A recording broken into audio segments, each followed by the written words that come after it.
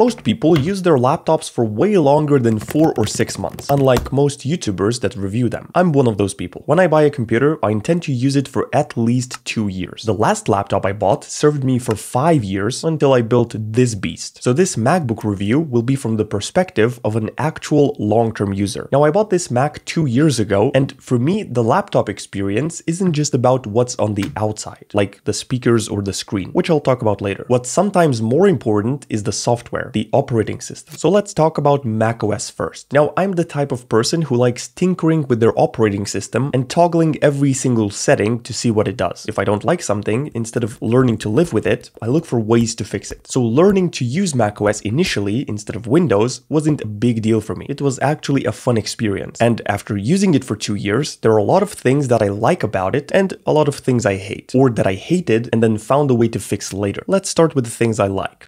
The design consistency. If you turn on dark mode on Windows, most things become dark, but not this panel, or this top bar. Also, these are mouse settings, but so are these. Why are they separate, and why is one 10 years older than the other one? This is a lot rarer on macOS. If you turn on dark mode, you won't get randomly flashbanged browsing through settings. Even most third-party apps support it. The way that macOS renders fonts. It's a personal preference, but I like how text looks on macOS. Obviously, the resolution of the display and its scaling play a massive role, but here's the same text on the same monitor and similar display scaling. Numbers, pages, and Keynote. Those are a nice touch. It's essentially Microsoft Word, Excel, and PowerPoint, but amplified. Of course, you can still use Microsoft Word or Excel on Mac. Apple's and Google's alternatives are just free. No random updates forcefully restarting your PC. I didn't realize how annoying this was until I built my first PC and tried editing a video on Windows. I left my PC to get some food for 5 minutes, and when I came back, I saw this. Great.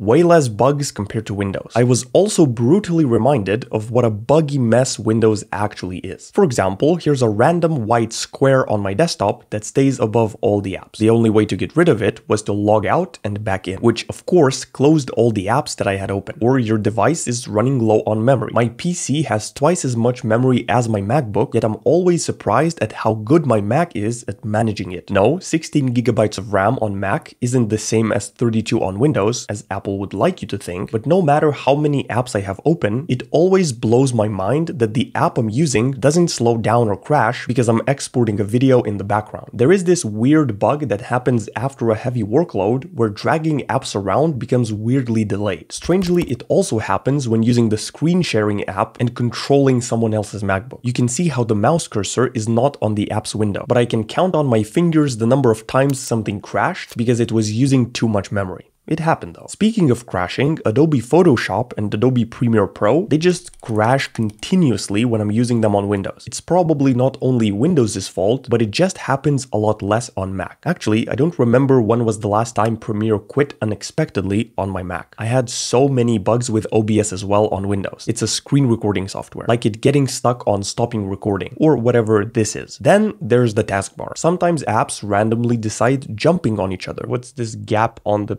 taskbar? Why is it not in the center? Oh, very interesting. And sometimes all icons go blank, just for fun. I'm not saying that there aren't bugs on macOS, but over the 2 years of using it, I had to deal with a lot fewer of them. Finder is much faster and crashes less than File Explorer. For some reason, File Explorer gets insanely slow when there are a lot of big files in a folder. This is on an SSD, by the way. It also keeps crashing. If I go back and go back in, it takes the same amount of time.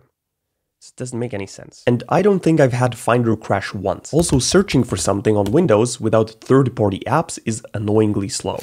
AirDrop is very convenient. And the other Apple ecosystem features, like being able to message someone from your Mac, or copy things on your iPhone and paste them on your Mac. The Notes app syncing everywhere. If you have an iPhone and a Mac, they synergize so well. And the final thing I'm going to mention is the mouse cursor. I like it. On to the things I dislike about the operating system. Everything on an external monitor will look garbage if you're using macOS, especially if you have a 1440p monitor. This is because macOS only likes very specific screen resolutions that it scales nicely with. They're called high DPI resolutions. And I have a 1440p external monitor. But thankfully, a while back, I discovered this free app called Better Display. Essentially what it does is it adds a bunch of these high DPI resolutions to your Mac that you can then choose from on on your external monitor, and everything goes from looking like this to this. Very nice. macOS hates external mice. I made an entire video talking about mice and macOS. You will find it in the description right under the like button. Not long ago, you couldn't even disable mouse acceleration on Mac without third-party software. Then they added it here under advanced. But getting your mouse to work as you want isn't that hard by using an app called Linear Mouse. It's free and it lets you do things like change your scrolling speed per application. This is very useful for me. It lets you enable the back and forward buttons if your mouse has them, and even enable the middle click, which, for those of you that don't know, is when you press down the scroll wheel. It will let you close tabs without clicking on the little X and open links in new tabs. Now your life is changed. Also, I've tried using many mice with my Mac, including the infamous MX Master 3S and the even more infamous Magic Mouse. But this was the only mouse that worked the best for me. It's called the Keychron M3. I'll leave a link in the description. It connects via USB-C, unlike other mice, and there's also a Bluetooth mode that has the least amount of Bluetooth latency out of all the Bluetooth mice I've tested. Back to software issues. The next thing I absolutely hate is related to full screen apps. On Mac, just like on Windows, you have virtual desktops. You can create them for different tasks, like one for planning a trip and another for work. However, if you full screen an app, like when watching a YouTube video, that app always gets sent to the end of all your desktops. This is horrible because if you now decide to go back and do other stuff while it's in full screen, you will have to scroll all the way to the end when you finally want to pause the video or get to the app. Animations. They're nice for the most part. macOS is full of cool, smooth animations, just like iOS. However, there's one animation that annoys me every time that I see it. It's this one when switching virtual desktops. Why, you ask? Because its duration increases with the refresh rate of my monitor. If I set my display's refresh rate to 60 Hz, this animation is very nice and fast. But if I do 144 Hz, it becomes much slower. Not only that, I can't start clicking something on the space that I'm switching to until it fully finishes the animation. It only starts registering the click once it's fully finished. This is probably a thing that 99% of people would never notice, but it's been annoying me for so long. Also, I love that on Linux, you can just slide a slider and increase or decrease the speed of all animations. I would love for this slider to be in macOS.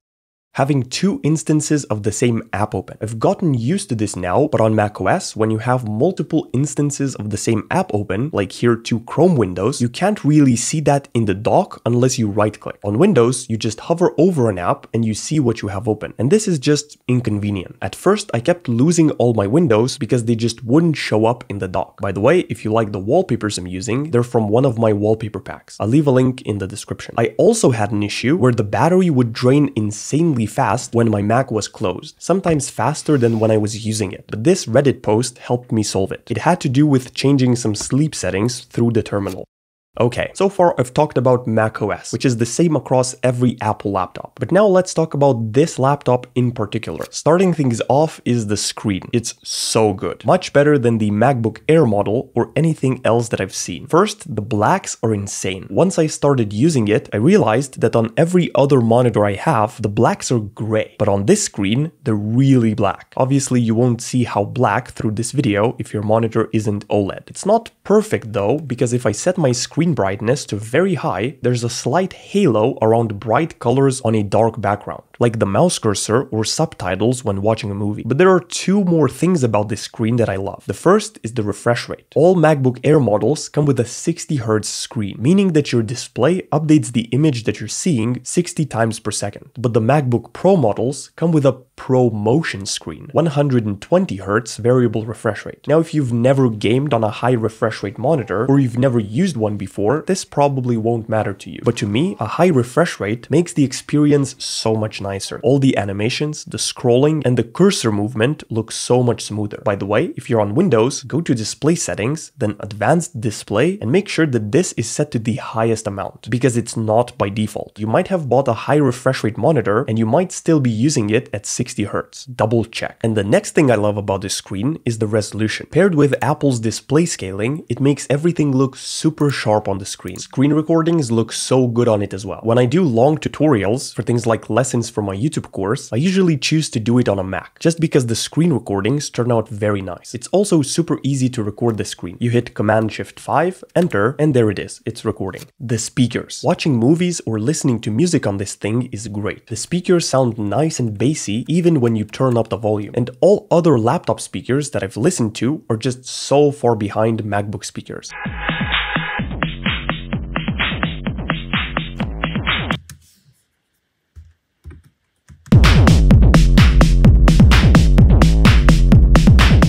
The microphone. Up until I got this microphone a few months ago, I've done most of my voiceovers for videos and courses on the built-in MacBook's microphone. It's not the most comfortable experience talking so close to the screen, but it sounds not bad for a built-in laptop microphone. Oh look, there's a spider on the wall. Oh look, there's a spider on the wall. Oh look, there's a spider on the wall. The MacBook's microphone sounds a bit more muffled than the dedicated one. Obviously, it's not as good, but it managed to carry me through most of my YouTube videos. This is the quietest computer I've ever owned. I never appreciated the silence until I tried using a Mac and then came back to my Windows laptop. It's night and day difference in terms of noise levels because everyone's asleep at night. The battery life. It's great. Although I have to say that I mostly use my Mac with a cable plugged in or a cable nearby that I can use to juice back up. I haven't benchmarked the battery, but it lasts enough for my needs, even when I'm editing videos. After 2 years of use, mostly with a cable, my battery is at 90% of its original capacity. I also use an app called Al Dente that lets me limit how much my battery can charge up to. Just FYI, they've been a channel sponsor in the past, but I genuinely use this app and I would definitely recommend it. I'll leave a link in the description. I also love that I never have to shut the MacBook down, and I can trust that when I close it and open it back up again, everything will be exactly the same as I left it. All the apps still open, and I can resume doing whatever I was doing before. Using Windows always gives me anxiety when I try waking it up from sleep. The trackpad is simply amazing. I haven't used the newest Windows laptops with apparently good trackpads to compare them, but I can say that even for me, who's a heavy mouse enjoyer, this trackpad is great. But stuff like video editing in Premiere or very long work sessions are just better suited for a mouse because your finger gets tired and it's faster doing it with a mouse. However, if I need to make a quick thumbnail or if I'm too lazy to get up from the bed and move to the table, I might not even bother connecting a mouse and use a trackpad. It doesn't have any buttons and you can click on it anywhere to get this satisfying haptic feedback when it registers a click. You can customize the strength of it in the settings as well. The charging. It's really nice that this MacBook can charge with MagSafe or USB-C. My MagSafe connector seems to be a little broken because it needs to be at the right angle to work, so instead of having to buy a new one, I can just use either of the 3 USB-C ports to charge it. Very nice. Build quality. It feels very solid, except for the bottom cover, which is plastic, so it feels cheaper. And also the keyboard, which nicely brings me over to the things I don't like about the hardware. Over time, the keys that you use most will start looking shiny or oily because the coating will wear off. You can clearly see that I only press the spacebar with my left thumb. I've been typing on this keyboard almost daily for 2 years, and this is how all the keys look. Not new. This makes the laptop seem cheap and used after it's been used. Also, the keyboard background being black on the MacBook Pro models makes the dirt more visible compared to when it's white and only the keys are black, although it looks cool when it's clean. There is no chance at gaming. I mean, there is, but not really. If you're a heavy gamer, especially if you play FPS games, getting a MacBook is not going to make you super happy. I'm so happy that I recently built a Windows PC that I can use for gaming. Using both a MacBook and a Windows PC means that I can get the best of both worlds. It's the ultimate setup I dreamed about for so long, and I finally have it. I would love a regular USB-A port. It's nice that things are moving towards USB-C, but there are so many things that still use USB-A, like my hard drive connectors or mouse dongles. I hate that there's not even one USB-A port on this Pro computer. Speaking of ports, when I plug in my IEMs, by the way, these are the best quality to price ratio earbuds I've ever owned, there's a slight hissing or electric noise that's always there unless I pull the charging cable out of my MacBook. And this is really annoying. But I also have a pair of wireless earbuds that I started using instead of the IEMs to avoid dealing with this issue.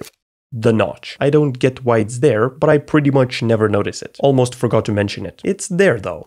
repairability and upgradability. It's just not a thing with Apple laptops. Thankfully, I didn't yet run into any issues that would force me to open up the laptop or have it repaired, but I know that when that happens, it's going to be a huge pain. I probably won't be able to do it myself, like with my Windows laptop, which means that it will make more sense to just buy a new MacBook instead of having this one repaired because of how much repairing costs. Also, I hate that you can't upgrade the RAM or storage. What you buy is what you're stuck with. This is how much storage actually costs, by the way, and this is how much Apple is charging for it. Just FYI. Also, things like removing the keyboard keys. It's strangely complicated, and I managed to break one pin on the F key trying to remove it because there was something stuck inside preventing it from being clicked. So was it worth spending over $2,000 on this laptop 2 years ago? Yes. I think if you're someone who isn't scared of spending time learning and adjusting to how a different operating system works, if you don't want to do hardcore gaming on your laptop, if you already have an iPhone and your budget allows it, then I think you'll enjoy your MacBook experience. Oh, and there's one more thing I forgot to mention. Psych.